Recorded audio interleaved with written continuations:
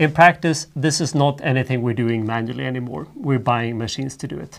The largest company in the world selling that type of machine is called Illumina. This is one of their machines called HiSeq X10. That's sexy. We have 10 of them at SciLife Lab. Just to give you a ballpark idea, you would need, they cost roughly $1 million each. You have to buy 10 of them. Each of those machines are going to generate, in one run, taking roughly 3 days, they're going to generate 1.6 or 1.7 trillion base pairs. I'll say that again, 1.7 trillion base pairs. Compare that to the size of the human genome, 3 billion base pairs. Again, 3 billion, not a trillion. So we're talking about hundreds of humans' genomes worth of information. Now, the caveat is that we're going to need 30 or 50 times overlap to be able to say anything for certain. And it takes 3 days to run that. But if you have 10 of these machines, the throughput we're getting is roughly equivalent to 20,000 human genomes every year. And there are certainly sites that have much more than 10 of these. The problem is that's a great deal if you actually need to sequence 20,000 human genomes a year. And it's cheap by some definition of cheap. The cost per human genome might be $1,000, which is amazing. But again, that assumes that you are willing to pay 20,000 times that per year.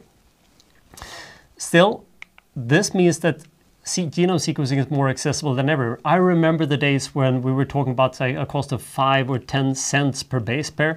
Today, it's completely ridiculous to talk about sequencing cost per base pairs. We're only talking about sequencing cost per human genome. This scale might not look as impressive as it is, but A, it's logarithmic. B, compare the green line, how the sequencing cost has dropped with Moore's law, indicating how fast transistors are growing. So the cost of sequencing is going down much faster than the performance of computers is going up, which poses pretty big challenges for how to deal with all this data. I would already say that $1,000 is so cheap that within a few years, if we don't know exactly what's wrong with us when we get into the emergency room, they're going to sequence us just in case. It's not as expensive as many other tests they do anyway. But that is the high end. There is also a low end of this. Oxford Nanopore, they have a device that it's literally like a decimeter long or so. You're connecting it to the USB port of your computer. Sure, you need a bit of sample material and you need some reagents here. So it's per base pair, it's significantly more expensive than the Illuminas. But if you only want to sequence, say, a few small genomes, say a COVID genome or something in your own lab, this is simple and accessible enough that we can do it, and they're not that expensive. We could certainly afford to buy one if we wanted to. So I predict that this plot will keep going down another order of magnitude, and this is so cheap that we're going to do it everywhere. And somewhere here, we start to change not the laws of physics, but the laws of science.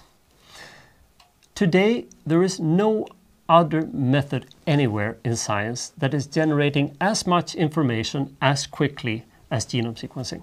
And I'm not limiting this to life science. I think this is valid for any field of science. And sure, the information is limiting. It's just letters, right? A, G, C, and T. But as you're collecting this much information, we're pretty much only limited by imagination what we can do with it. I'll show you one example that's not at all part of this class, but just to show you crazy ideas we can use this for. And then I'll get back to the proteins in a second. So proteins, we talked about protein structure, but there's actually structure in DNA too. So this is just a schematic model, but your DNA, my DNA, is somehow going to be curled up in strange ways in our cells. It's not completely random. But if I now want to start expressing a gene here in the cell, I'm going to need to find that start codon, right? And the TATA box needs to bind to the right place in the DNA. How do we find that? I'm going to need to uncurl this ball some way. Is this random, or is there some sort of average systematic structure here? I would like to determine the structure of DNA, but I can't really crystallize it because it's not that rigid and repeated.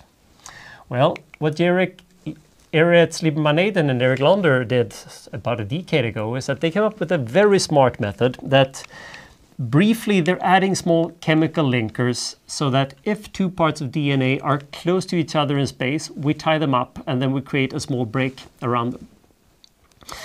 And then we use shotgun sequencing.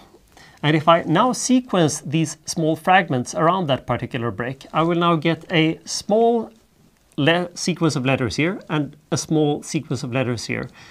And all I know that these had to be close to each other spatially, not in sequence, but in space. Now, I can, of course, also map these letters, if it's 25 or so, to a particular position in a particular chromosome. And that means that I can now start to say what part of chromosome 14 is close to what other part of chromosome 14. So I'm literally using sequencing and sequence information to derive three-dimensional coordinate structure information of DNA. The difference here, though, is that you can get billions of points like this. So you're getting a huge amount of data, much, much, much faster than X-ray crystallography or cryo-EM. And based on that, they were able to derive fairly amazing results about globulus and different shapes, whether the DNA is random or whether you have some sort of hierarchical structure. And this is beyond the class, but I need to give you the result, right?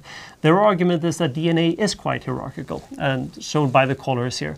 So that DNA, the structure of DNA is really designed in such a way to make it easy for me to pull out just one gene, decode that gene, and then let that gene relax back into the DNA. And there was a beautiful example on the cover of Nature about a decade ago from Leonard Mirny, when he showed this in 2D, right? So that's the whole point, is that you want to draw a curve so that things that are close in the space in the curve should also be reasonably close in sequence, but you can never do that perfectly. So remember, sequencing provides more information per cost and time than any other method in science.